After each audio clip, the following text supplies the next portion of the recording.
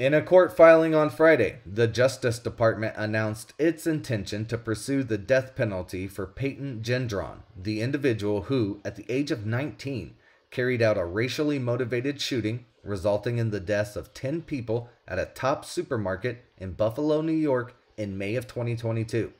The filing stated, quote, United States believes the circumstances in counts 11 through 20 of the indictment are such that in the event of a conviction, a sentence of death is justified.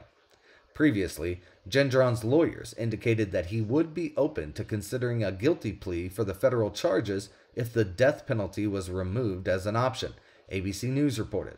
In the filing, federal prosecutors outlined the reasons why they believe a death sentence is warranted, saying, quote, Gendron intentionally killed Roberta Drury, Pearl Young, Hayward Patterson, Ruth Whitfield, Celestine Cheney, Aaron Salter Jr., Andre McNeil, Marcus Morrison, Catherine Massey, and Geraldine Talley.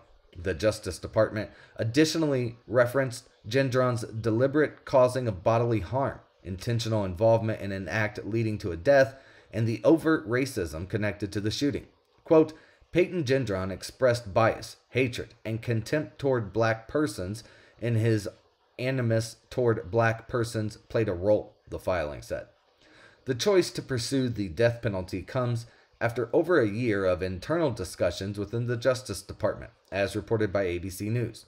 While Attorney General Garland has publicly expressed reservations about the death penalty and U.S. President Joe Biden campaigned on federal abolition, the absence of a formal policy from the Biden administration led the DOJ officials to engage in debates over establishing a, quote, worst of the worst threshold. This threshold would guide the recommendation of a death sentence in cases involving severe instances of hate-driven mass acts of terror.